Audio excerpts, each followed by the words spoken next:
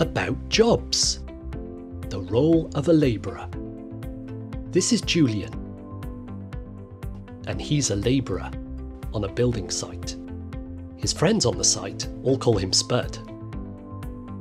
Spud works for Wilmot Dixon.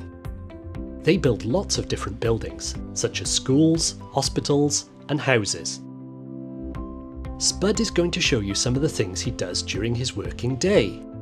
So let's get started.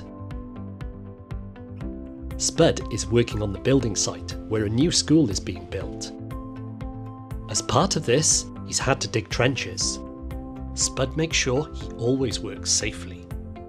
Today, Spud is lifting and carrying materials to different parts of the building site, and always checks with his team what he needs to do before he starts work. He then collects all the tools together that he will need to do the job. Spud is mixing concrete and uses a wheelbarrow to take it into the building. He sometimes asks other people to help him. He uses the concrete to cover the holes in the bathroom floor. Spud makes sure the holes are covered properly so that plumbers can fit the bathrooms. To do this job, you need to be able to work with your hands, work at heights, follow instructions carefully but quickly. A labourer also needs to work on their own and as part of a team.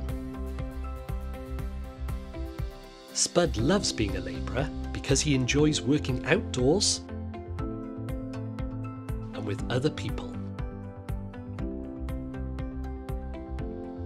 If you'd like to talk about your options or find out more about jobs, get in touch with a careers advisor. Contact Careers Wales by phone on 0800 028 4844 or on web chat via our website at careerswales.gov.wales.